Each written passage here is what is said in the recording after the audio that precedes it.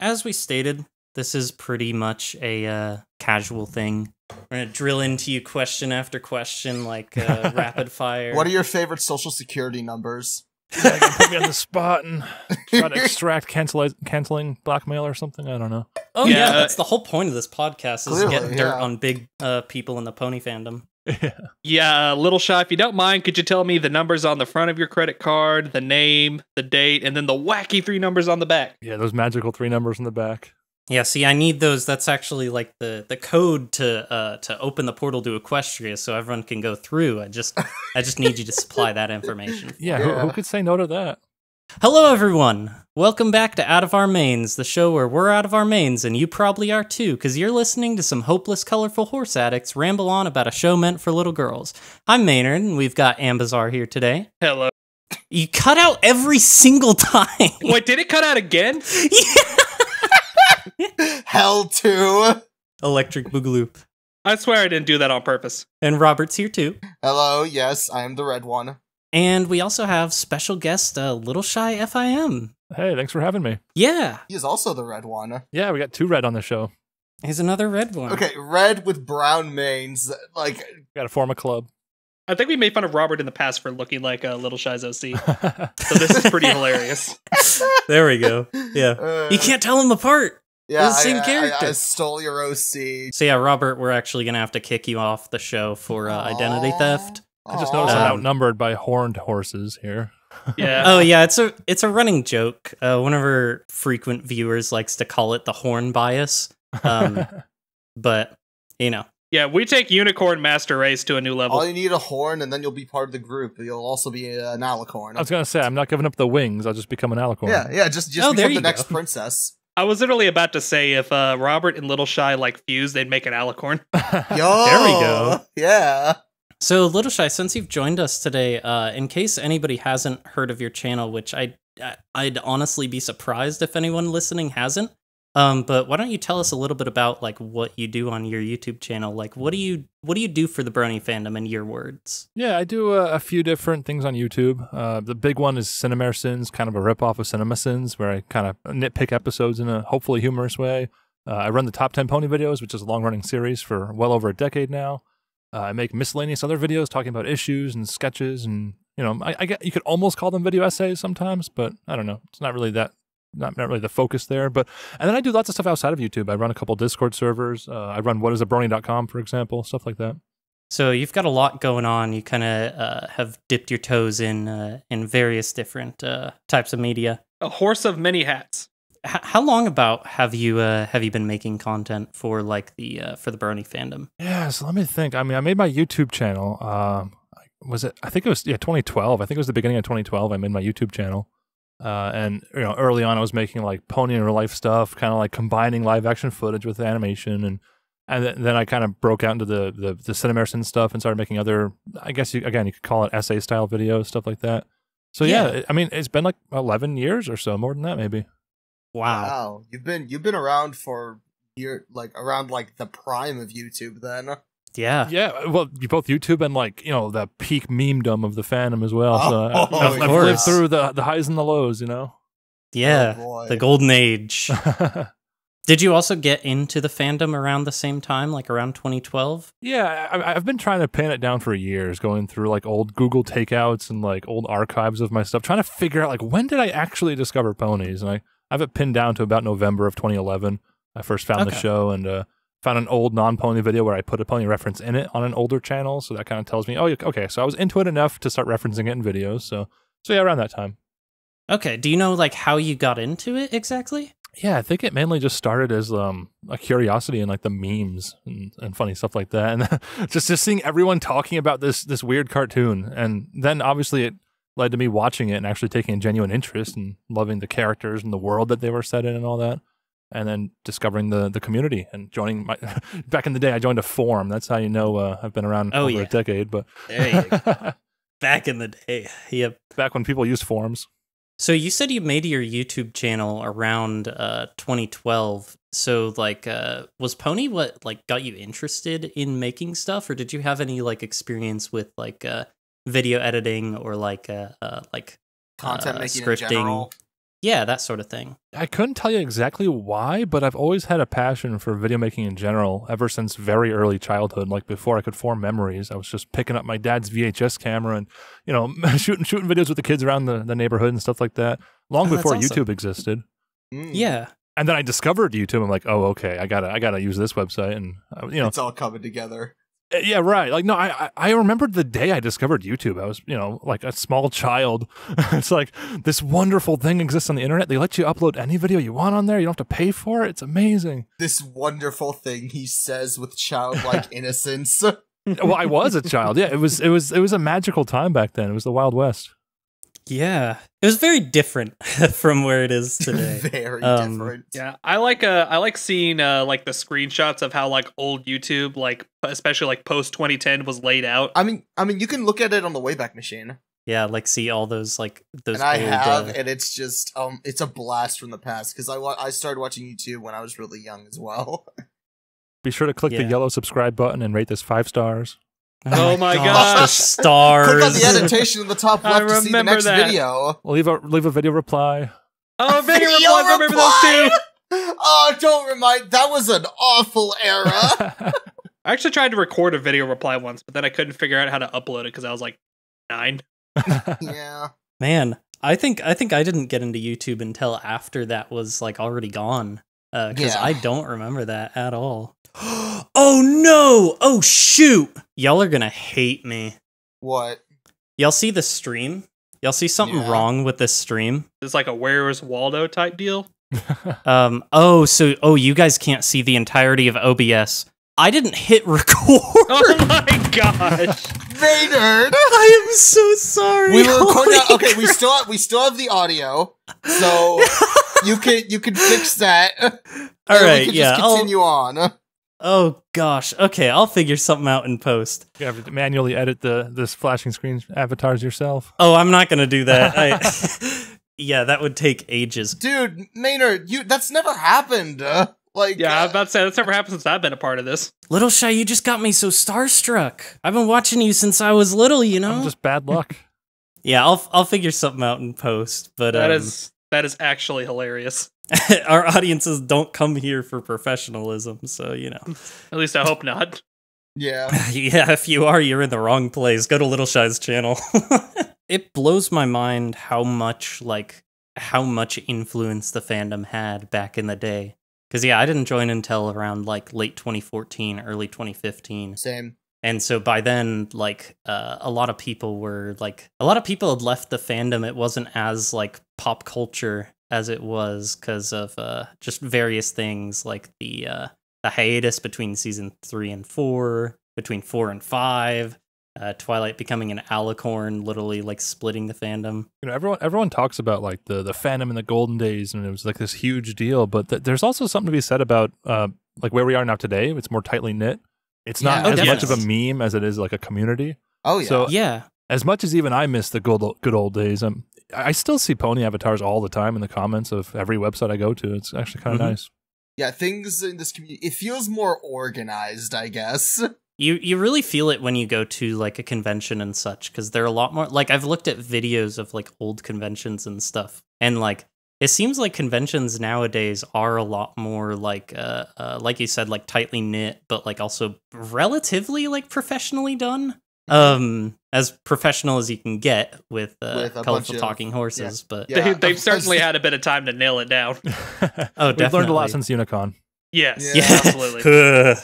I've watched plenty of video essays of that. Were you a part of that at all or no? No, but I was at home following it, the whole live experience with Everfree Network and all that. So I wasn't there, but like I feel like I was because I followed it so closely. Yeah. I never experienced that either. I'd never even like I don't know much about it, to be honest. Oh my gosh, I gotta send you a couple videos to watch, Robert. It is incredible. I am actually curious. Even just Race's vlog, AC Race Bets did a vlog where you know, it starts off like a normal convention trip, but then it like ends in disaster. It's hilarious.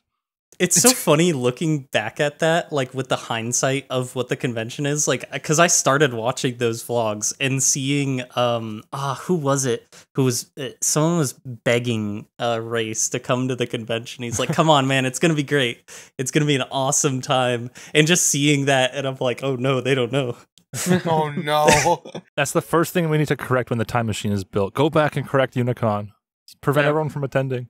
Do we fix the convention, or do we just or do we just tell everyone no, don't do it? The big thing I remember from Unicon is just everybody being so panicked over like the implications for the rest of the fandom and the rest of the conventions. Yeah. That was huge. Because I mean, yeah, there are people literally saying it's like we're never gonna have conventions again. They're never gonna let voice actors go back, and it was just like we just started. Like it can't be going down the tubes like this already. That was like right when I came into the fandom, I think, and then it was like. It was Unicon, and then right before or after that, it was Twilight getting her wings. Everybody's like, "Oh, yep, show over."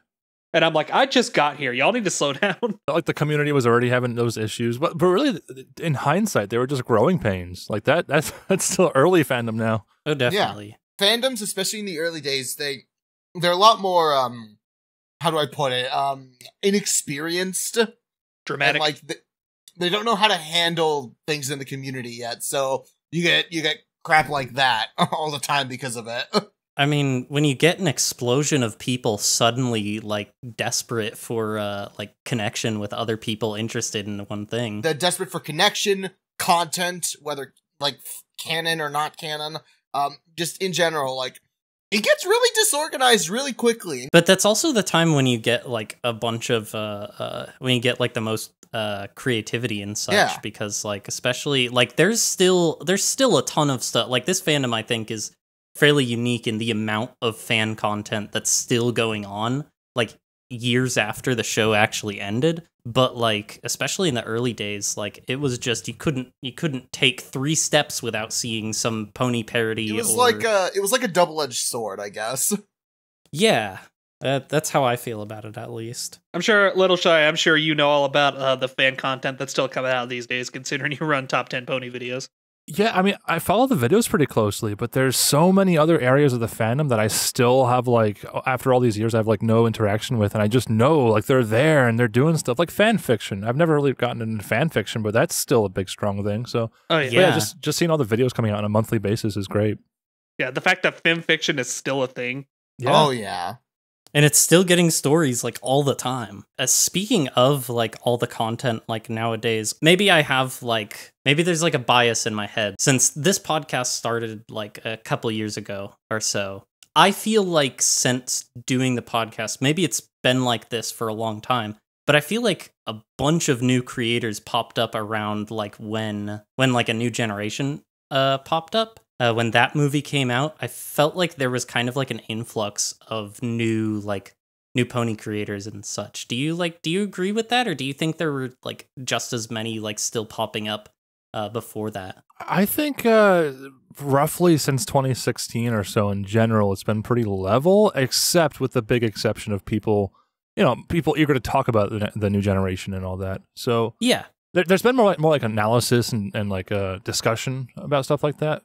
I think there's always been new people coming and going throughout the years, and that's a good sign of a healthy community, I think. Oh, definitely. Yeah. I think in my eyes, it seemed like, oh my gosh, there's all these new creators coming out of nowhere recently. But that might just be because I've been more closely following the fandom, because like I'm making stuff, like I want to see who else is making stuff. And yeah, you're probably onto something there. There's also YouTube recommended pushing like that content if you're into that content, you know? You start to notice people that you never knew were making content. Well, okay, I wish it was better about that, about showing me new people in the fandom, because I usually like nowadays like I usually meet someone before I like see anything about their like content coming out. It just feels like YouTube hasn't been like pushing those out for me. Maybe it's just because I'm not seeking that sort of stuff out. Welcome to YouTube, man. It's always like this. Oh man, don't get me going about the algorithm. Oh my god, don't even. That's a whole other can of worms. No, but it is great. We have communities like on Discord and other social media where we can reach out and meet those kind of people. Definitely. On the topic of YouTube, kind of the whole reason I reached out to you, because like I had honestly wanted to get you on the podcast for a bit. Yeah, when the YouTube Kids video came out that you made, because you've recently made like a video just detailing all your thoughts on like the whole debacle that's hitting animation focused content on YouTube with things getting marked for kids. Like, we've talked a little bit about that on this podcast, but that was season 1 of this podcast. So now this is season 2. We get to talk about it again. I figure you might have a bit to say about it, because I definitely have a lot to say about it. Yeah, I mean, it was, I guess it was at least a couple years ago, probably when the whole issue was pretty recent. I started writing a script to like rant about this thing. And I never finished the script because so many of the issues felt like a temporary patch solution. Like, oh, okay, you know, this is an obvious problem. They're gonna get better in time. They're gonna train the AI better. They're gonna refine the appeal. No, they didn't improve anything really for the most part. If anything, it's gotten worse over time, of just blatant flagging anything that is remotely related to kids, as in cartoons. Yeah. So yeah, I mean, the current situation is a little bit sad and depressing. Like, there's not much we can do except just kind of try to form communities outside of YouTube. You know, try to find other people on our own, out of our own will, as opposed to just relying on the algorithm to deliver those videos. And obviously, we can't leave comments on some videos. So we got to try to have that engagement elsewhere. So yeah, it's kind of a mess right now. Yeah, it just sucks that we have to like go through all these loopholes. Like, I know people like Tridashy are like, because every single one of their videos gets marked as for kids, basically. So they have to like make a community post on YouTube and be like, reply to this for the comments section for this video. I commend that kind of creativity and like trying to work around it. It takes effort, but like, you know, it's good on them. Yeah. Yeah. I just wish we didn't have to do stuff like that. It's just, it sucks. Yeah. I first like started really paying attention to the For Kids thing when I think it was Minty Roots missing out video. That's atrocious. That I got hit, I mean. Yeah, like when that one got hit, I feel like that was one of the like first times that I saw a bunch of people like freaking out about this whole thing. And then like more recently, Prince's solidarity video. Yeah. Like that got hit. Like, those are two big ones where there's like no excuse, because you get something like a Tridashy video, which does rely heavily on footage from the show. You get into that gray area where YouTube does have to flag things as for kids if it's going to attract a children audience. And like maybe a lot of Tridashy videos are just focused on clips from the show, and they kind of, their hand is kind of forced. Like you can kind of explain it away, right? But then you get an animation that's like obviously a work of art, like Minty Root or you know, the Prince Whatever stuff, and it's just like nobody at YouTube seems to really care about that sort of thing. Yeah, it just sucks. In Minty's situation, like that was an animation that was worked on, I want to say, for well over a year. Yeah. If not more. And like that by itself is just a shame that it got its like views gutted. But in the solidarity video, like that got marked as for kids way after being uploaded. So there were so many like heartfelt comments and just so many things that just got essentially like Avengers Endgame Thanos snapped out of existence. Yeah. Like, no, it's worse than Thanos snapped. It wasn't just like half of them; it was all of them. Yeah, and they're gone. Like, unlike a lot of YouTube issues where like there's like a chance of YouTube trying to fix it, as with the case with children's privacy laws, if they suspect those comments were made by kids, they're legally required to delete them all. There's no backups. There's no archives of those comments on YouTube, at least, and they're just gone forever. Like I could get behind the idea of YouTube Kids, to be honest, but the bots in YouTube are just some of the worst bots I've ever seen. Well, it's not even a problem with the bots. Their bots are actually really advanced and kind of impressive from a technical standpoint. The problem is that they thought bots could solve this problem in the first place. That human decision was the biggest mistake here. It's because, like, again, I don't doubt the bots are, like, you know, very advanced. But, like, a platform like YouTube is something that you can't really, like, rely on bots to moderate. Well, I mean, bots can certainly help with moderation. Yeah, it definitely helps, but they're relying on it. That's what I'm saying. Something as nuanced as like whether or not a video is primarily directed at children is like no way a bot can make that decision on these very, very, very complicated issues. Yeah, because like YouTube, there's a lot of content. There's like dozens, hundreds, maybe millions of videos uploaded every minute, essentially, and like bots can help flag it, but ultimately we need like human decision to decide whether this video is actually for kids or not, and we just don't have that, it feels. I feel like one of my biggest like gripes with it too is just like YouTube essentially, like, I can't say definitively that they're lying about everything, but like saying that there is like human intervention with things. When you look at Twitter, they have their official I forget what the Twitter is called. It's the YouTube support. They give their like someone sends a tweet. They're like, "Hey, this massive animation is not like it was not made for kids. Like it was the like support, a love effort." Yeah, and then support replies with like a slightly like poorly grammatically written comment and like which is and like it's all in lowercase, and it's like, okay, yeah, that's supposed to mean that like there's a person behind it. And then you look at their actual thing, you look at their tweets and replies, and like they're just copy pasted, and it's like there's no way there's a person doing that. That's the thing. It's actually on technicality they get by. It is a person. It is manually done. It's just like done in a call center on the other side of the world from someone who may not even have English as a first language, who doesn't understand our culture and what we consider for kids. Like, it's a totally different thing. But if I can, I have a quick story about that whole manual review thing. I had a friend YouTuber who made a video where it got flagged. It got demonetized, so different than YouTube Kids, but still automated systems involved. It got demonetized for using a very offensive slur. And they're like, wait a minute, I don't use that kind of language in my videos. And if you look in the captions, you'll see that it thought they said a very, very bad word, but they didn't actually say it. This. Yeah, well, they go to appeal it, and the appeal is rejected because this human reviewer, which is a real person, looked at the captions, said, "Oh, you can't say that word. That's why it's demonetized." They didn't take the 5 seconds to actually listen to the video. They call it a human review, even if the human reviewer is just looking at what the robot said. I don't know if you can call that a human reviewer or not. It's so absurd. It's so like it feels so underhanded. Like it just feels gross. Yeah, because if they took the time to have the appeal process, they should just have that human reviewer actually listen to the 5 seconds of that video and determine that. And I imagine that also comes into play a lot with the YouTube Kids stuff. They probably have machine learning that gives certain percentages to stuff like, oh, the visuals are like 51% bright and colorful for kids. The audio is 51% bright and happy for kids. Like, you know, they probably look through these values that the computer provides the human reviewers, and then the human reviewer doesn't really have to take in all that context and cultural importance. It just kind of does whatever the robot says, I'm guessing. It's just such a shame. Like, you see, like, I think it was like Stunthead's video where, like, at the very beginning of it, it's like a bloodied, chained up like pony being like, "Hey, this video is not for kids," gets instantly marked for kids. It's like, what's happening here?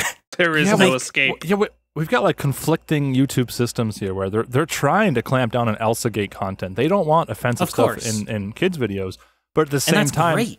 Yeah, and it is, and they did a pretty good job actually. They cleaned up a lot, but at the same time, they're trying to comply with anything even remotely kid related. They're trying to not collect information on to avoid future fines and trouble with the FTC again. Mm-hmm. So I think they're being way too strict. I don't think the FTC really cares about communities like our own. I don't think YouTube has to shut down pony content in general like that. I don't know. That's my opinion. Obviously, maybe YouTube thinks otherwise. Obviously. YouTube specifically has a bone to pick with the brony fandom. And well, animation communities in general, it's not just bronies, but like they would rather just sweep everyone under the rug and we're all included in this made for kids thing because that's easier than like petitioning for us to the FTC and saying, no, some of these videos aren't for kids and it's more complicated than that.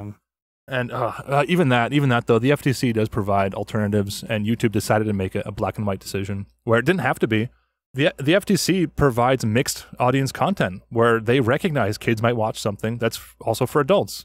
And YouTube didn't implement that system at all. They're just doing for kids or not for kids. And that's really annoying. That's such a shame. I didn't know about that part. That sucks. In my personal opinion, what makes it the most frustrating is that for every video you upload onto YouTube, that's one of the first questions it asks you is this video made for kids? And you can put no. And so the fact that it can automatically just have a bot or an algorithm or, a person following their guidelines immediately just mark it without your consent. That's what really annoys me. I can see like the idea behind it, like, oh no, someone could be lying, for instance. Like, I can see the idea behind it, but you know. Yeah, but if that's the case, then why give us the option in the first place? Exactly. Yeah. Well, so that was required by the FTC. That was one of the stipulations. They have to give that requirement, but I wish the FTC specifically said we should have the final decision and get the liability for that, because I guess YouTube's worried about people outside the country not being prosecuted by the FTC, and then that liability falls back upon YouTube, so it gets pretty messy legally. Mm-hmm.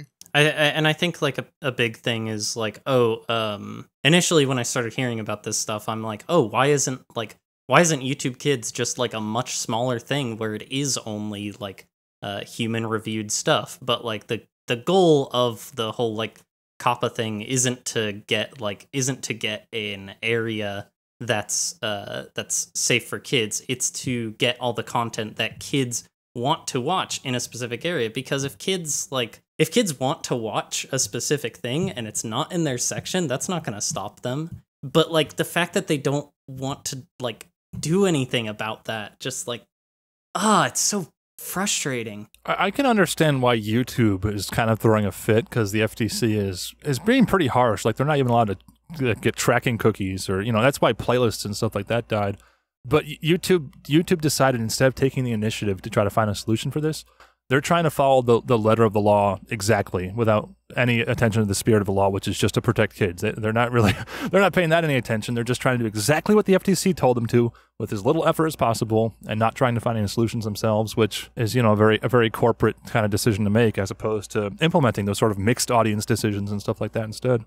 Mm-hmm. Yeah, it's just such a shame. Yeah. But with all this funky YouTube stuff going on, personally, I don't see things getting any better like anytime soon. But like in a perfect world, things would improve. But what do you think about the possibility of like other platforms like rising up for the community specifically? Like, there's PonyTube out there. I know there's several other like fan run things, or just like other websites. Like I know Dailymotion's basically dead at this point, but like there are people who've tried that and like that sort of thing. What do you think about the possibility of like a different platform being where the pony community migrates to? I think that right now, again, it's kind of pessimistic, because anywhere else is going to have the same or much, much worse problems. For example, I tried uploading something to TikTok. You know, everyone's on TikTok. I got to try this hip new thing out. It immediately got taken out for a copyright claim with no appeal. Like, you just can't. It's just like, nope, you can't have this.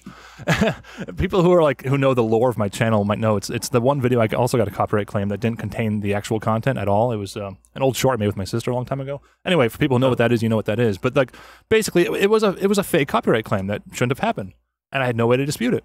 But on YouTube, you can at least dispute stuff. Like YouTube, the horrible reality is that YouTube kind of is the best place, because they give us all these features and options. Like, YouTube is the most open, transparent, and dynamic platform out there.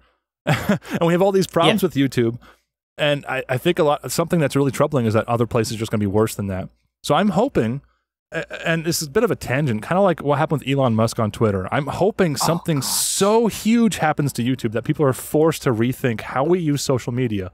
Instead of just migrating from one service to another, or, you know, instead of just using something different than YouTube that's similar to YouTube. You mentioned PonyTube. I would love to see more stuff along the lines of PeerTube and Mastodon and all that sort of stuff, which has these open standards that are all connected. Like, if you don't like the way PonyTube does things, you can just launch your own version of PeerTube, you know, like, and it remains all interconnected, so you can still follow your same creators and stuff like that. I need to look into PonyTube really bad. Yeah, no, I mean, PonyTube seems really niche right now. I think it's mostly popular with like 4chan, but like the technology behind it, I think, really appeals to everyone. And I would hate for it to become like a political thing or a click thing or something, you know? Mm-hmm. Just the idea that anybody can join a Mastodon. You don't have to join Equestria Social. You can spin up your own, or, you know, stuff like that. I hope that becomes popular. And to bring it back to YouTube, I hope it specifically becomes popular regarding where we put our videos. That'd be nice.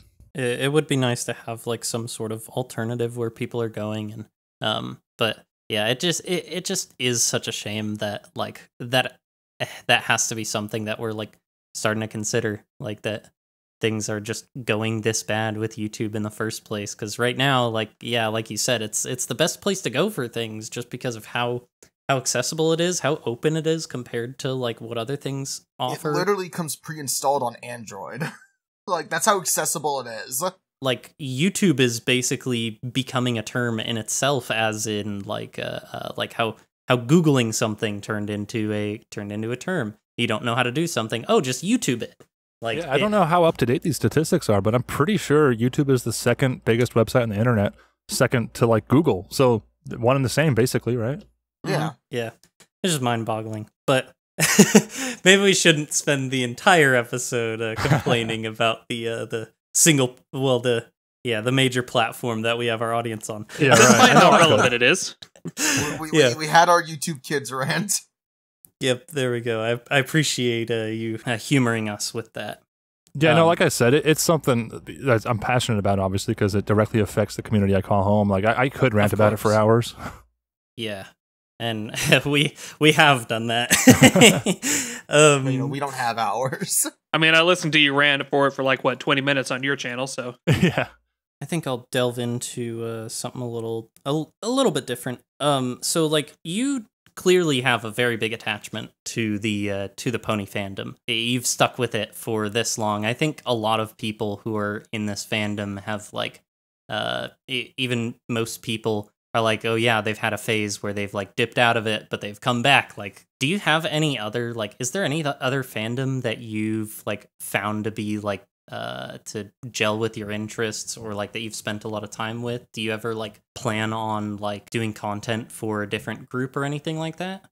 Yeah, I probably wouldn't like jump right into a different fandom exactly. I mean, I have different hobbies and interests, like I like video making in general. That's a pretty general, not really fandom. It's more of a subcommunity. It's more of a community, I guess, but like, yeah, no, like if I were to jump over to like a different show or some other piece of media, I don't really see myself doing that. So I guess the simple answer is no.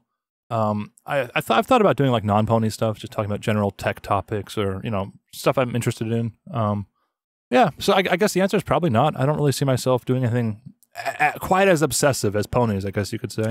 Yeah, it's just crazy, like how many people that this is their thing, Like ponies are such a big thing for such a big group of people, and I think it's kind of a like there are other fandoms out there that are much bigger or have tons of content made for it, but I personally haven't seen like nearly as much, like, I don't want to word it in a bad way, but like undying loyalty for like like a series. It is very hard to put into words for like an outsider, like a non-brony, of just how all-consuming the pony stuff can be.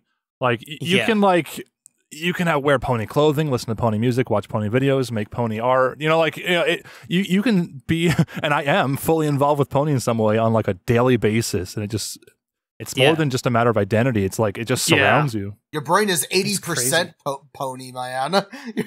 Yeah. You lobotomize yourself and put a plushie there. I think of like a challenge. Like, could I go one day without being exposed to Friendship is Magic? I don't think I could, even if I really, really tried. I would probably come across some stranger wearing a shirt or something. You can't escape it. I've gotten to like the end of a day, and like there's a period of time where like I'd get to the end of my day, and I'm like, I don't think I thought about ponies at all today. Shoot. I can honestly say I don't think I've ever been there. I boot up my computer and I'm greeted by my login screen. It's just derpy above my password. Like I'd have to disable that. It's hard to break free. The ride never ends, as they say. So. Yeah, it's very, very, very fitting. Another thing I wanted to bring up is so I don't think I actually wrote this down in the questions. That's mostly because I think I wrote these questions before this news popped up. But you've had a lot of involvement with the with at least the pony side of things with Reddit's like r/place event, both the ones that happened in 2017 and 2022, I think it was. Yeah, it was last year. Yeah, it was last year. Yeah, and then recently there's been some news. A lot of people were freaking out thinking we were going to have another place this April, and when that didn't happen, like everything kind of died down. And now we're getting I'm sure you've seen, we're getting some sort of news that like maybe something might actually be popping up. Some leaks previously. Like I didn't follow the situation super closely, but do you want to talk a little bit about that? Yeah, I imagine there's probably a lot of people still who don't know what Place is. It was basically a social experiment where you can place a pixel every 5 minutes. And obviously just a random pixel isn't accomplishing much, but as a community, like you could draw art and text and stuff like that. And because there's limited space there, you develop factions and you either go to war or make peace treaties, and it becomes very, very much like a real-time strategy game. And a very social-based game where you're jumping across Discord servers and subreddits and stuff, talking to people to try to organize stuff, and it becomes super, super involved. And just as Pony takes over your life, if you get involved with r/place, it will take over your life. You'll see pixels when you close your eyes at night. But they're in your waking dreams. But yeah, last month, around mid-March or so, some data miners found place assets brought back into Reddit, suggesting that April 1st would be, once again, it would come back. And very long story short, no, it didn't come back April 1st. They ended up not doing an event for the first time in years, which was really unexpected.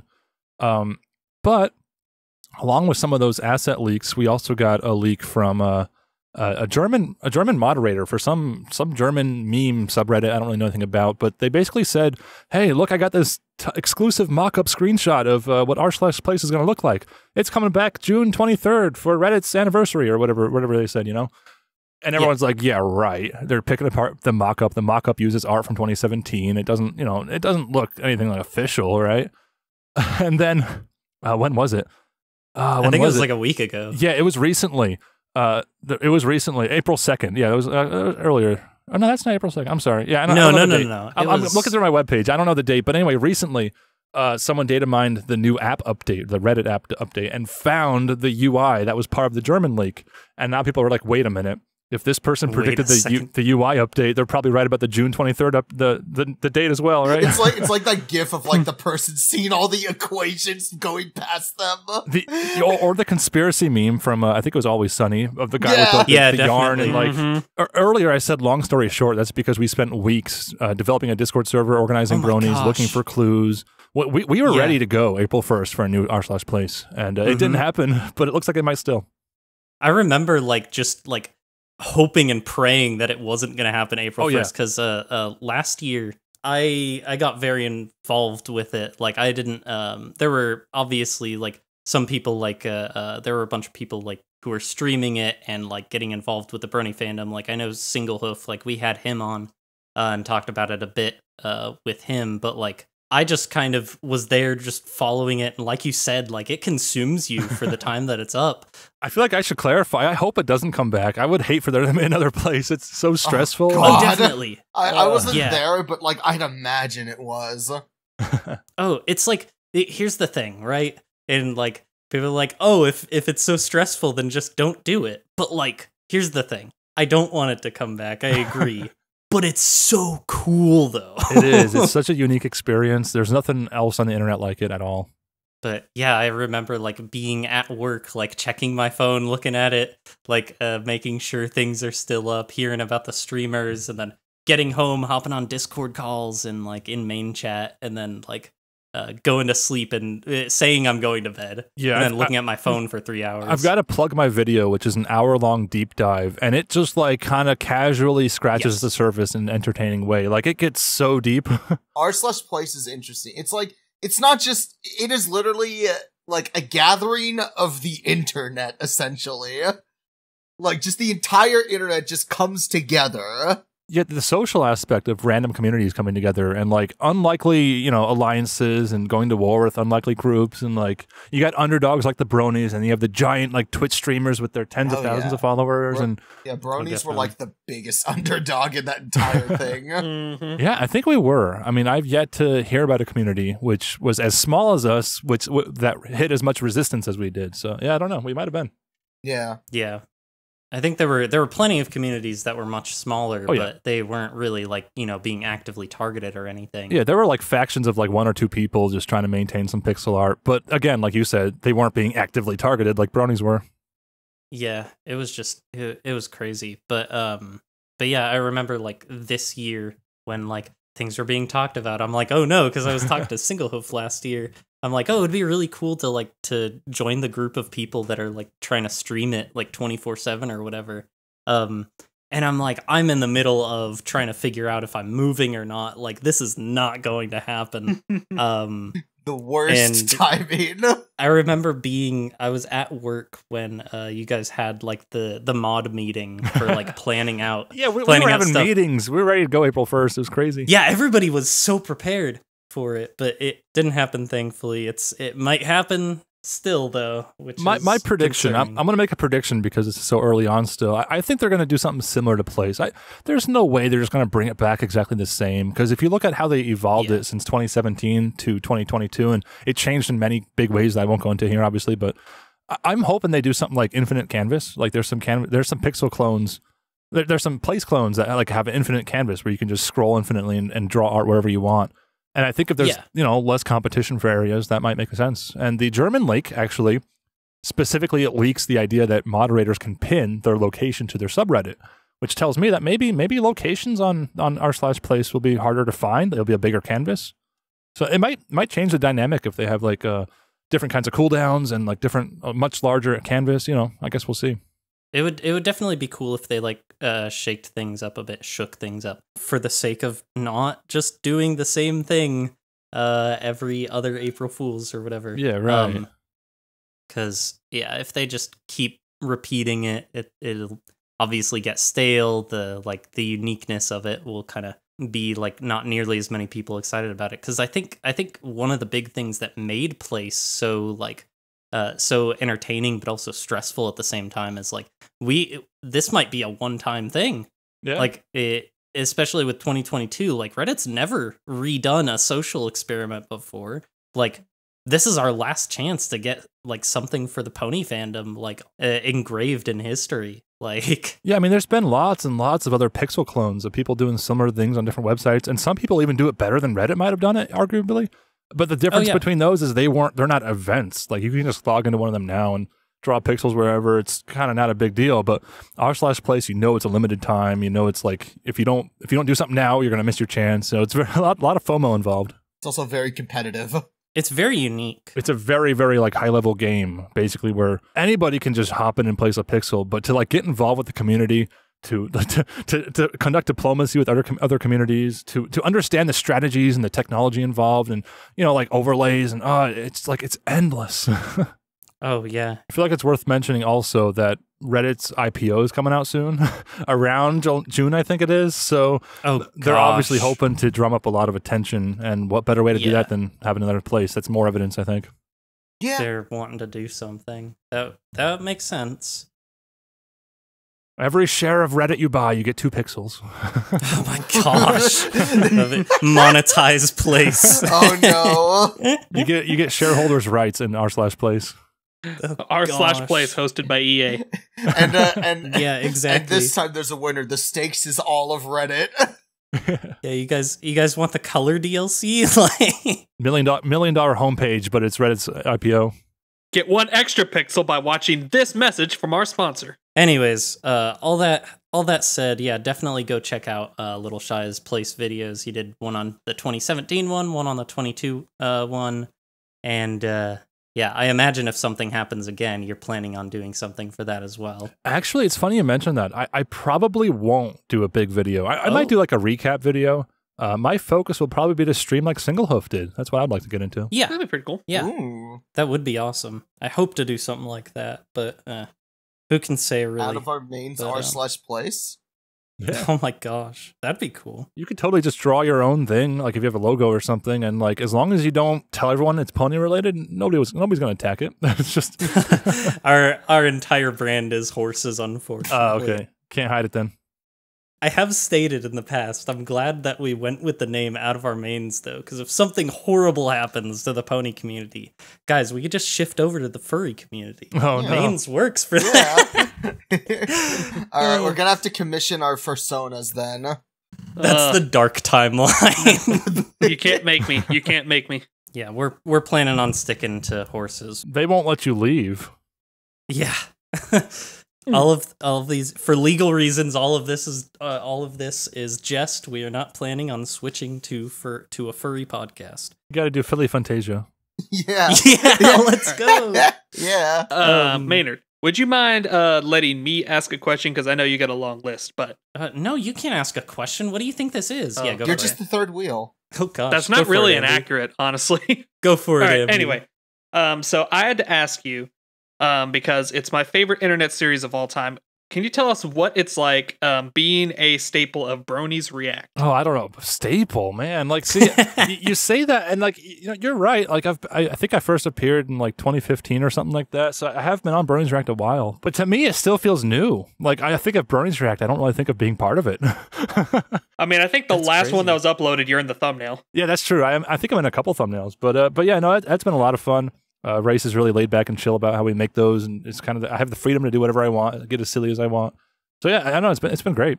Yeah, we've had a couple people on here who have been like a part of Bronies React, but only like a couple times. Wait, we have or like a one time. Yeah, like I know we had Prince. Well, yeah, before you were on, we had DJ the D. Oh yeah, DJ. But I guess how did that all start? How did you get involved with AC Race Best and like the Bronies React crew, and how'd that all start? I think it started on just me leaving a comment on one of his videos and him recognizing me or something like that. It was probably one of his vlogs even. I just said something.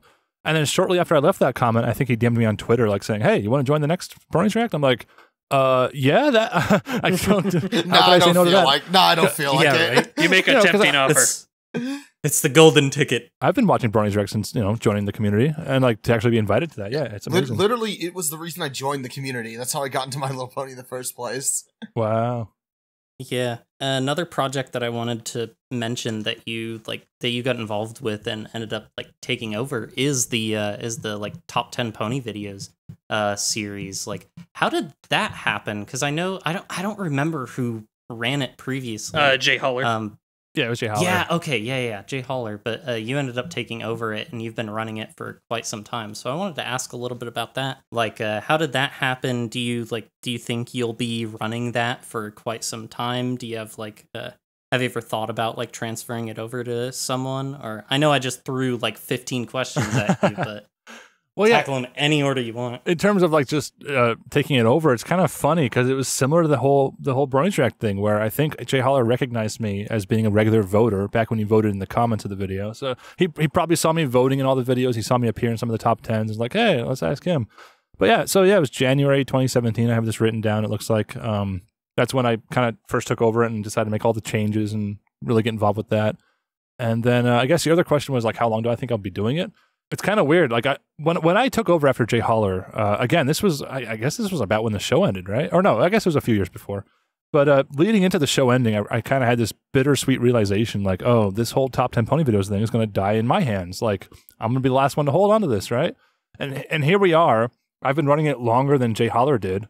It's showing no signs of stopping. As you were discussing earlier, we're getting new creators all the time, and the list is always evolving and growing. And yeah, I don't know. I don't know if it's ever going to end, and maybe I will have to start considering handing it to someone else someday. No immediate plans, though. I'm having a lot of fun with it. I think it's been going well. Okay, so you're not going to sell it to me. All right, moving on. It's for sale. I'm going to have my own IPO for it, I guess. It's going to be trademarked. Yeah, there we go. Oh, well, speaking. Well, I don't know why I think of that. And you said trademark. I thought of branding. In terms of branding, I actually do have some plans to hopefully evolve it even further and get a new logo and get a new refresh for it. So kind of the opposite of handing it over. I want to do more with it.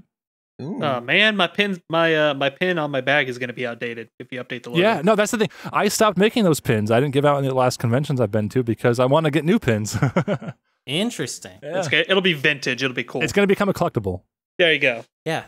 So when you, because you said when you like left a comment and you got reached out to, like AC recognized you. So at that time you were already like you had already like picked up some steam in the fandom. What do you think was the type of content that really got you to where you are today, like got you noticed and started like blowing your channel up and everything? Okay, hold on, I gotta take notes here.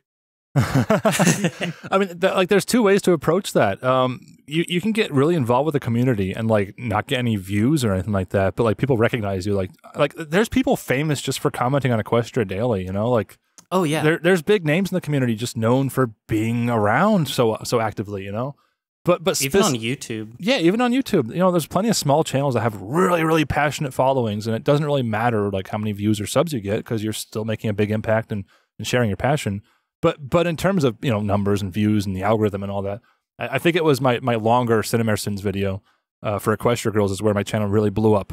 And YouTube is funny because it has like you're either in or you're out. When you first make a channel and you're small, Oh, definitely. they don't suggest your videos at all. Like no, you could not exist as far as YouTube is concerned. But then you reach a point where YouTube looks at your videos and say, oh, maybe random other people would like to see these videos. And once you're in, they start suggesting your videos and other people's suggestions and homepage. And then if people like your videos, that makes more people get suggestions for your videos. And it's exponential growth at first. And yeah, for me, it would be the Equestria Girls Everything Wrong with video. Mainly just because that video was so much longer than my previous videos. But also I guess the formula there is once people watch that video, they go back and watch the others in my series. So just make repetitive formulaic content, everyone. Yeah, there we go. Yeah, just make the same video over and over and over. No. Well, I'm kind of doing that. In a less pessimistic angle, it would just be to have a catalog of videos that people want to look through is all. Yeah. It's more like keeping your content. Like a lot of advice I've heard like around the like smaller creators that have taken off a bit is to have consistent content. You know, because yeah, like you said, as soon as like one of your videos blow up, like people are gonna see that video and they're gonna go through your channel. And they want to see like if they enjoyed that video, chances are they're going to want to find videos similar to that. Yeah, I don't know if it's common knowledge or not, but if you can get people to like watch your video and then watch more of your videos, that signals majorly to YouTube that your videos are worth showing to other people. That's the biggest algorithm trick I know. I feel like something that's helped me with my channel is making playlists and organizing videos that way. Yeah. If you set up a playlist for like a series, like in my case, it would be CinemaSins. There's actually a playlist checkbox you can check that says this is a series. And YouTube is more likely to suggest those videos next to each other then. Something I really did want to ask, especially now that Maynard's taking a second, is I hear different opinions about this all the time. And I wanted to ask you, do you think that hashtags in your description are important or not? Oh, yeah. Hashtags are kind of a new thing on YouTube. Didn't they introduce them recently at all, I think? I think it was definitely recently. I don't remember. I don't know if it was this year, but it was recently. Yeah, I've been going for about a year, and they've been a thing since I started. So it was maybe in like 2021. They probably introduced it. Yeah, see, all my knowledge of tags are like pre-hashtags on YouTube. Like, I don't know how outdated this is, but I've actually talked to someone at YouTube who specifically told me tags don't matter. Like, they're not worth anything. And since having that conversation with someone at YouTube, I've also learned on my own that the tags actually do matter when it comes to review. If you put this video is for kids in your tags, they're going to hit it for kids. So don't put any, like, you know, if you have something controversial in your video and you put that controversial tag in your video, it could affect your reviews and all that stuff. But yeah, no, basically my view of tags is that they're worthless, but maybe hashtags are different. Maybe hashtags do put you in some kind of category. Maybe they're going to, maybe the hashtags are like the new like tags, I guess. Because if I recall, I think tags used to do something back in the day, but it doesn't anymore. They probably still do something, just not as much. Yeah. I don't know. I'm wondering if like hashtags are basically like a better version of normal tags. Yeah, maybe. I mean, they're probably more searchable. I know YouTube puts them in like the title or just below the title now. Like again, This is all like new to me. Like I don't really understand hashtags on YouTube. Yeah. I think they put them above the title. I think the first three are either right above or right below the title, and I think you can have up to a certain amount before YouTube just like stops registering them. But it's like a lot. It's like 100. Yeah. My guess would be that's related to search and history and stuff like that, as opposed to discovery. What I've learned is if you click the hashtags on mobile anyway, it will open up like the search bar and it will have that tag in the search bar to find other content like that. So that might be what it is. It'd be a good test to see if suggested videos also have tags. I'm going to guess no. I'm guessing it doesn't relate to that, but maybe it does. I think the way it used to work with tags, because, or at least I assume this is the way it works, because I think YouTube even has like a little blurb like telling you what to do with your tags. Like, it's something along the lines of like, if someone frequently misspells like your video or something, they can use this to still find it. And I think what it used to be is like essentially you just put a bunch of tags, and those were the main thing that the search algorithm was looking for. But now that there's so much content like all the time, and that tags would be something super easy to abuse if like there's a popular topic, you just put put like a tag to Squid Game or to like Paw Patrol or something in there, and like immediately your video blows up. You solved the system. Good game. I think the big thing now is that the automatic captions are so good. They just already know what your video's about at this point. Yeah, that's the thing. Yeah. But it's crazy to me because I've heard, because obviously when I started, I wanted to know, like, the correct things to do to give myself a fighting chance starting from nothing. And there were just so many, like, reputable people. Some were saying, oh, it doesn't matter at all, don't even worry about it. And then there are others just saying, you are literally crippling yourself if you don't do this. Well, are they referring to YouTube or, like, other platforms? Like, I know... I think it's YouTube. Like, obviously, like, hashtag stuff are really important on, like, Twitter. Yeah, if people are searching for something. Yeah, nobody could really seem to agree, felt like, on YouTube, how important hashtags were for search results and stuff like that. I know on YouTube, most views come from suggestions on the homepage or suggestions on the, the related videos area. Mm-hmm. And I don't think tags affect that at all, but I could be wrong. I mostly just use them because, figure it's better safe than sorry. All of my interaction with tags are negative. Like, you have, reviewers will look at that, and I'm pretty sure, it could be coincidental, but once I stopped putting My Little Pony in my tags, I stopped getting copyright claims too, so that could be related. Oh. I have not gotten a copyright claim yet, but I'm also a small channel, so yeah, I don't know. Yet is the very important word. Things there. are also a lot different now with Hasbro. At least I hope that they are a jinx, right? But they've gotten a lot better about that. Now this video is gonna be taken down. Thanks. Man, I remember Shout Factory. Who remembers back in the day, Shout Factory had the DVD rights to My Little Pony, and they were taking down everything. Oh, gosh. Oh, that's awful. Oh, like literally blocking every Brony video uploaded during like a 1 year period of time. It was a disaster. I don't know if I was I don't think I was part of the community back then, but I think I remember hearing about it at some point. If we could survive that, we'll survive the Made for Kids thing. We'll be okay. We could survive the apocalypse as well, like multiple times. We can do this, brothers. Yeah. All right, everyone. We just need to get together, like, get into the bunker. We'll be fine. We'll get a backlog of videos. Everything will be okay. We'll just like have a local copy of the Pony Archive, and we'll have years worth of Pony content. We'll be okay. Oh yeah, there you just go. Every single Pony thing ever released. I guarantee there are people out there who have like massive just hard drives that are filled with everything that's on the Pony Archive. At least a good portion of it. Data hoarding is a big hobby. And like, I have a lot of respect for that hobby, and I want to become a data hoarder. And then you have data hoarders who are bronies, like saving all of us by downloading everything. Yeah. Data hoarding is like a very important thing in this day and age. Yeah. It's like, the Pony fandom's really good about that. Like, especially like gaming communities are really good about stuff like that, like game preservation and that sort of thing. Like, I don't know where a lot of like history would be if not for people like obsessively like downloading things. Isn't there some story about like a season of Doctor Who being lost to all time and it being recovered because someone just happened to save it all or something? Some like random person? So. I would not be surprised. I mean, Doctor Who's a big series again. I wouldn't be surprised if that is the case. But like back in the day, like when it wasn't as big, I think. I don't know. It was some fringe thing about someone archiving a bunch of stuff. And I think they even pirated it or something. I don't know. It was some story about how archivers do a lot of good. Yeah, the main thing that sticks out to me as far as that goes is there are a lot of especially older Brony musicians, if they like transition out of the fandom, they'll like delete a lot of their old Pony music, and then you'll see somebody else uploading it on a complete separate YouTube channel, so it's like still there. I know in the Pony video scene, like if a video gets deleted, it's pretty likely, especially if it's a big video, it'll be up like the same day. Yeah.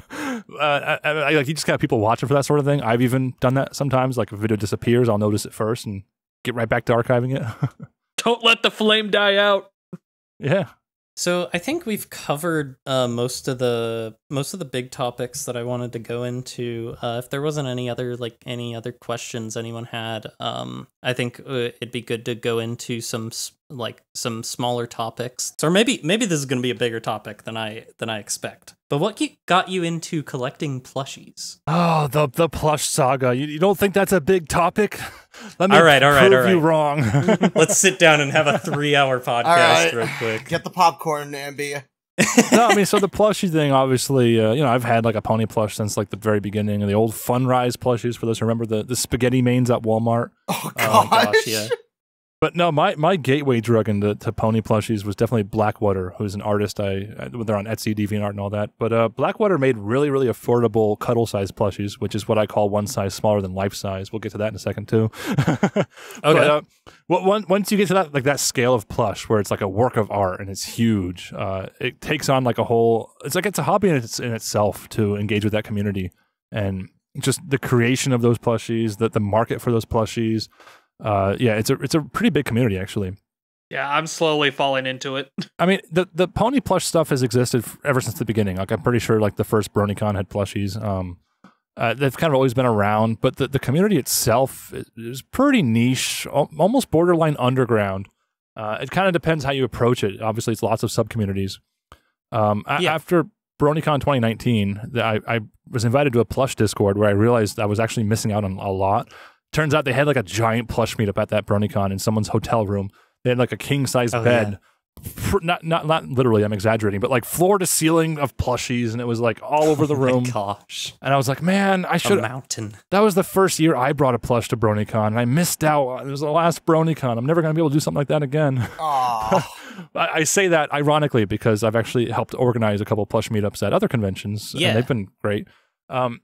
But yeah, no, joining that Discord server kind of really led me to discover this whole other sub-community that had not only a very well-established existence of just plushies and that all the fun that comes with that, but also the potential there. The server I joined was actually this like niche underground 4chan plush server, basically. I didn't discover it through 4chan myself, but like that was kind of where some of those folks hung out. And I joined that, and it's kind of where I opened my eyes to like, oh wow, there's like lots of people who own life-size plushies. And oh my gosh. Some of that gets into like the cringe culture of people like owning Dakimakuras and stuff like that. But in general, it's actually surprisingly wholesome, and it was a lot of fun. And seeing these people share their life-size plushies, it sort of becomes like a badge of honor to like. They have a role on Discord for anybody who has a life-size plush, and it's like a different color, and it's like I've always aspired to get that role and have a life-size plush of my own. And joining that community really made me interested in that sort of thing. Since I was my gateway drug was Blackwater, I commissioned a life-size plush through Blackwater. And long story short, now we have 3 life-size plushies from different artists. I mean, hey, once you take that first step, you're already far gone. Pony plushies, not even once. When I bought that first Blackwater plush, it was all over for me. But it grew from there. Not only growing my own collection and learning about like the hobby of collecting and creating plushies. I actually briefly tried to make plushies, and also just the maintenance of how you keep them in your collection and you keep them free of dust and all that. And there's rituals for giving them baths. Everyone has their own ritual for cleaning their plushies. Like interesting. I and a lot of other people, we have our own dedicated spot cleaning vacuum just for the plushies. And there's there's discussion about what kind of cleaners you use and how you go about doing it. And anyway, yeah. So like I in addition to those aspects, like I said, I joined this sort of relatively niche 4chan plush server, and I was like, wait a minute, there's got to be like, I don't know how you say it, less edgy form of this, like basically a public thing for pony plushies. And I realized there isn't really a public community for pony plushies. So I made one. I made some social media profiles like on Twitter and stuff, and made a Discord server for it. And that basically exploded in the past couple of years. And I realized like, not only has this plush community existed for all these years, but also it's actually growing. And I'm seeing more and more people join my server and become a bigger part of it. It's such a rabbit hole. I could go on. That's crazy. The topic of plush scammers and sketchy artists who will like basically scam you is a topic I've actually thought about making a video on, of going down this rabbit hole. It's crazy. It's some cool stuff. I never would have thought. I personally only have like a few. I have 2 of the what's the group that was they were like the one official like plushes that were really high quality. Oh, Fourth Dimension Entertainment? Yeah, Fourth Dimension. They got some competition now with the Symbiote is making licensed plushies too. Oh, I've seen that. Yeah. Yeah, I know for a fact that as soon as they release that Starlight Glimmer plush, I'm jumping on that. They got me suckered into the Symbiote as well. Like I had to get all the main 6, and now they're coming up with Starlight. No, wait, are they doing Starlight yet or no? I think they're doing Trixie and Lyra. I think are coming up next, and it's like, oh no, I got to get a Trixie at least. Yeah, I think they had a poll like a while back to be like, oh, the next one we're gonna do is either Starlight or Luna, or not the next one they're gonna do, but the next one they were gonna like start working on. Yeah. So I know that Starlight is in the near future. So I'm looking forward to Starlight as well. But that's actually another fun thing is the idea that bronies are still so passionate and still in such big numbers that we can basically like fund this this plush company to make licensed Friendship is Magic plushies after all these years after the show ended. I think that's pretty amazing. They only made 500 of them for the first run. They sold out in a day. They were gone. Wow. So they had to launch new waves and mass produce them in the thousands just to keep up. That's insane. Yeah. Yeah, no, I've seen some of their stuff, and they're really high quality. It's interesting to like see that sort of thing nowadays because it feels like most of the plushies that you're gonna buy are either like those fourth dimension plushes that are just kept in mint condition, like in bags. People are selling at conventions. Have you seen them on eBay? I have. I actually got the Twilight one on. I don't think maybe it was eBay. I think I did get it on eBay. I mentioned eBay because Twilight was produced in higher quantities, so she's a little bit easier to find. Yeah. But Rarity or Rainbow Dash, good luck paying less than 400 a piece for those. It's crazy. Goodness. Oh wow. Yeah. It's crazy just how much the price varies because that Twilight one those are like like you said they made a lot of those. It ran me like I think it was like somewhere around like $40 or something. Have you heard the legend of the 4DE, Fourth Dimension Entertainment Derpy? I have not. Oh, is that a thing? It's a legend. So they released prototype images of the 4DE Derpy, which is going to be a mass-produced licensed Derpy, right? This was back in the day, years ago. The story goes that they actually produced a bunch, and they were going to ship them from China to the U.S., but it was either during export or import, don't remember which. An alarm went off. Apparently, there was some radioactive contamination, and they weren't fit to ship. What? So the story goes they just had a container but a container full of Derpy plushies that they just had to destroy because they didn't pass the radiation check for some reason. I don't know my gosh. I don't know what they were exposed to, but that's the story. That Derpy always getting to the radioactive waste. She just doesn't know what went wrong. The forbidden radioactive Derpy plot. So when I heard this story, I doubted it. There's no way that's true, right? Like it's some 4chan story. But I looked into it, and some reputable people say, no, this really happened. I was like, no, really? And they're like, yeah. That's insane. The hype for the plushie was so high, it literally went nuclear. Wow. I'm guessing it wasn't like actually dangerous levels of radiation. It was just some random thing that they were exposed to. It was some technicality. I don't know. It was something weird. I'm guessing it was more a worrisome level. Yeah, they were in a shipment cart full of bananas. Yeah, it could have been some product that just happened to be a little bit radioactive they were next to or something. Who knows? Yeah. And apparently, like the whole 4D thing, there was like the story again. This is another legend of 4DE is that there was like one person at Hasbro that just hated 4DE for some reason, and they were constantly not approving their licenses and like not letting them make plushies, and it was so frustrating. And it was just like one person that had beef at Hasbro, and I think once they got fired or left, then now we're seeing all these new plushies, and I wonder why. It was just that one person apparently. Huh. Yeah, I did not. Like I said, the whole plush thing is not a topic that's short for me. We could go for a while. I was hole. so naive. I was so naive. Yeah, but that's awesome. So you have like quite the sizable collection of plushies, as you can see in like any of your videos. I mean, yeah, I guess compared to some, it's pretty huge, but there's people out there that have literal rooms that put me to shame. Like mine's nothing. I have nothing on quantity. I'm pretty proud of my the Derpy one I have. I've done a couple. She showed up in a couple of videos, I think, or streams at least. I'm pretty proud of that. That's my dream plush. That's awesome. I have very few. I have like 3, and 2 of them are the 40E. No, 40E is awesome. I have a small amount as well. Yeah, I have some. I think I realized it was when I moved from my old house to my current one, and I put them all in like trash bags and stuff. I think that's when I realized like I have more of these than I really thought I did. they just like multiply. They just appear. Yeah, like how'd these get here? Why does my wallet feel so light? Huh? It's been so exciting though, just seeing this sub-community grow and to be a part of something fresh and new in the Brony fandom, even though like. You know, there's shows over 10 years and the show ended years ago. Like to see this something so fresh and new to be, it's really exciting. God, you know? It's 10 years. Well, I mean, the show was 9 years, and then it's been what 3 or 4 more years after that. So, oh my god, yeah, it debuted in 2010. Lauren Faust made the show Bible in 2008, actually. So it's like even older. I feel old. Yeah. Yeah. Wait, Lauren Faust made the show Bible like a year after I joined YouTube? How is that possible? It was destiny. Before Pony, I mean. Like, how old were we in 2008? That's crazy. that hurts my brain. I was 7 years old.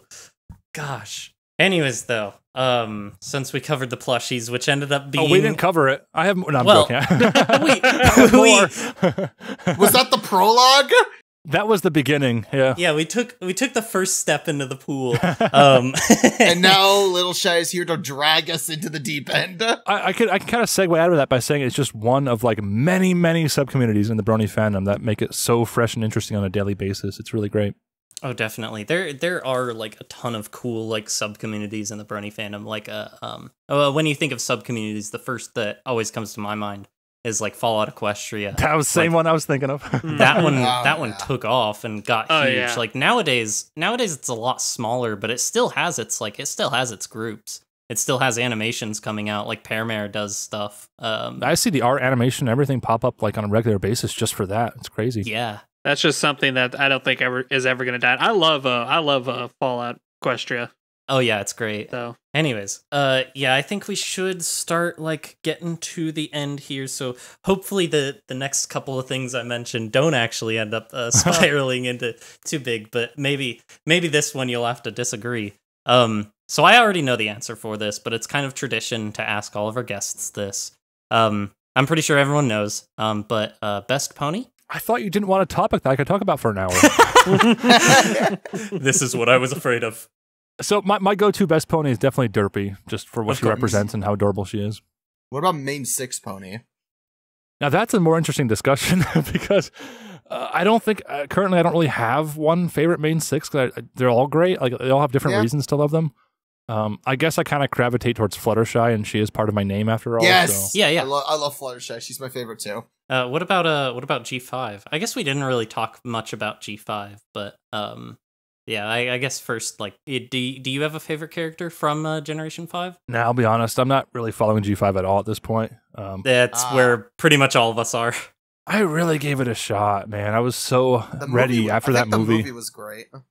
Yeah, after that movie, I was like ready for answers. I was ready to go somewhere. I wanted to explore this world, and I feel like it did the opposite of what I wanted personally, but whatever. Yeah, the movie is the whole reason this podcast exists. Like, oh, really? Yeah, because we had the plan of like, oh, we're gonna be a news podcast. We're gonna cover like news and fan fiction reading at one point. Yeah, and we're like, oh, the fandom's gonna explode with G5 is gonna be so great because the movie was amazing, and now it's just been kind of... Yeah, I don't want to be too pessimistic. There's lots of G5 fans. It's inspired lots of great content. Oh, definitely. So far, I think G5 has been pretty hit or miss. Yeah, I think everyone has their different take on it. But yeah, there are plenty of people who are still like massively enjoying it, and I'm like, that's awesome. But yeah, it's just it's such a shame that it didn't end up like, it feels like it could have been something much bigger. Yeah, I think everybody right now is just waiting to see if like it's even going to continue. I think we're still in like radio silence on what's happening next. Well, isn't it tradition? Maybe I'm thinking of Microsoft, but doesn't Hasbro have like one good generation, one bad generation, one good generation? So like, are we going to get like a new one after G5 that blows up again and takes the internet by storm? That's what I'm hoping for. Maybe 5.5 is going to be the big one that really takes off. Well, no, we already got 5.5. It's Tell Your Tale, isn't it? Essentially, yeah. We're flying through these generations. Oh, jeez. Well, yeah, Generation 6 then, maybe. Yeah, maybe. It's so weird because the idea of G6 at this point, it's like, you know, I'm not huge into G5. Like, I follow it and I do content on it. But it's just like, I don't think I love G5 to where I'm completely turned off by the idea of just skipping to the next generation. But I also like just enough about it to where I'd be hesitant to just like let it end right now. It's just Misty, isn't it? Maybe. Yeah. That's part of it. I am cautiously optimistic about Generation 5 right now. I'm kind of absorbing it by fandom osmosis, just kind of like absorbing the art and content made for it. I don't really have any interest in watching it itself, though. Yeah, and it's weird being on this side of the fence, like because I know Generation 4 had plenty of people that were like only a fan of the first few seasons, and like they only learned stuff about the show via fandom stuff. And like I always thought, like, how can you be involved in this fandom and not consume like all the content, like not watch all the content? Now you get it. And now I get it. I'm like, I've watched the first few episodes of Tell Your Tale, but I've watched, I think, what Make Your Mark had to offer, and I couldn't finish Winter Wish Day, and I was I like, haven't even seen Winter Wish Day yet. A friend made me watch it. I hate that friend now. So it wasn't very good. No, I'm joking. It was very meh. It wasn't offensive, but it wasn't good either.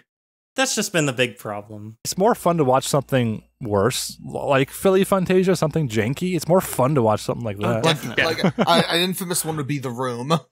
Yeah, like, right. That's a good example. Yeah. My personal favorite movie of all time is Who Killed Captain Alex. If you guys haven't heard of it, yeah, it's like I think they had somewhere around $150 budget. It's like a Ugandan action film. That movie is incredible. I love it to death. I thought your favorite movie was Puss in Boots: The Last Wish. Oh, you know what? You're right. I forgot about that. Yeah, Puss in Boots: The Last Wish is my favorite movie. You forgot it was your favorite movie. Yeah. Actually, that's another tradition. Littleshy, have you seen Puss in Boots: The Last Wish? I have not. I'm guessing that's a new one. I've heard about it. It's really good. that's the new one. I'm disappointed. I'm gonna have to not get off upload the this show anymore. No, I've heard nothing about good things about it. I kind of want to see it. It's great. Oh yeah, I definitely would recommend seeing it. Maynard was on me so long whenever I'd say, like, he'd like, have you watched it? I was like, no, I haven't watched it. He was on my case so much. Check it out if you get the chance. It's on Peacock right now. I think it's coming to Netflix eventually. Or you can watch it on totally legal websites if you don't have the means. Yeah, exactly. No, hey, if it's a good movie, I want to pay for it. Oh yeah, definitely. I don't think you'll be disappointed. Definitely not. But I think that's about everything. So usually at the end of every episode, we have a couple things that we like to do. First up, we like to have a question of the episode, which we're supposed to prepare these ahead of time, but we never do. So if anyone has a fun question, people could respond to in the comments. I keep telling you, like, we have to prepare these, and I always assume that you prepare them. But you never do, Maynard. You never do. Why would you assume at this point?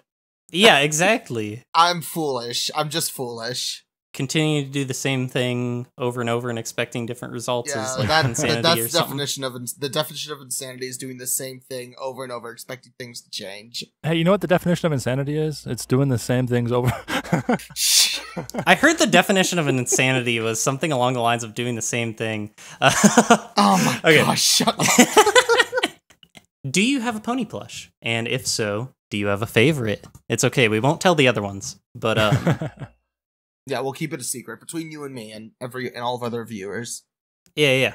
But yeah, do you have pony plushes? And if so, what's your favorite? So yeah, you can send answers to that. If you're listening on YouTube, you can put those in the comments below. If you're on Spotify, you can respond to the Q&A. Or if you're on any of the other platforms we're on, you can send it to us on Twitter using the hashtag mainpod out of our mains. And for the Twitter picture, send us your plushie hoard if you have one. Send us a picture of your plushie hoard. I hope you don't mind if I plug it, but if you mention plushie poner on Twitter, I'll love to retweet any pictures of plushies. Oh, definitely. All right. Yeah. Send us those pictures. Use the hashtag mainpod or at us at Out of Our Mains on Twitter. Also, be sure to mention at plushieponer on Twitter so Littleshy can retweet your pictures with his plushie Twitter account. Or you can send them to our Discord in our Send Pics chat. But yeah, that being said, Littleshy, do you have any upcoming projects that you want to plug, or any individual creator that you think needs a little more attention? With our massive following, I guess I could answer both by just mentioning the ongoing effort to keep the Top 10 Pony videos going, because there's so many great people in there to check out, including big creators and small creators. Oh, yeah. And it's definitely something I'm going to be working on soon. I got to actually, as we're recording this, which doesn't relate to when people are listening, I'm sure, but as we're recording this, I got to get to work on that right after we finish recording, actually, because voting opens up tomorrow, our time. Wow. So that's an ongoing thing to check out my channel, but also lots of cool creators to check out within that series. Yeah, definitely. So yeah, go check out Top 10 Pony videos. Well, it's the first week of every month, so there's always going to be a poll coming up soon. Yep. So go vote for that if you haven't yet, and go watch the previous Top 10 Pony videos, and watch more pony content creators. Put more pony content creators on there, including me. Subscribe to me. If you would upload a video, Ambi. I'm literally gonna upload one later today. I will it's plug almost my done. channel, but I haven't worked on my video yet. I've yelled at you enough. I've been procrastinating it. That said, I actually do have something to plug for once. Snap. So I don't know if it's going to be out yet by the time this comes out, because it is kind of a big project, but me, Laravoon, Coaster, and Stardust42 did a big review of all the songs in Gen 4 of Friendship is Magic. Oh, dang. Like a big tier list thing. So that's going up on Stardust's channel. I'll put a link to that in the description, alongside Littleshy's, obviously. Yeah, so go check that out if it's out. I'll link it in the description. If it's not out, then you can tell Maynard that he's stupid or something. Yeah, do that. DM me on Discord and say I'm stupid. But that being said, did anyone else have anything they wanted to plug? New video that'll probably be on my channel by the time, or at least, God, I hope it's on my channel by the time this goes live. All right. Better be. I guess I could just plug LittleshyFiM.com. Like, you can find all my links there. Yeah. Nice. So we'll put links to all that in the description. Thank you guys so much for listening, and yeah, you guys have a great rest of your couple of weeks. Thanks so much again for coming on, Littleshy. Yeah, thanks for having me. And you guys have a good one. All right. We'll see you in the next episode, guys. Goodbye.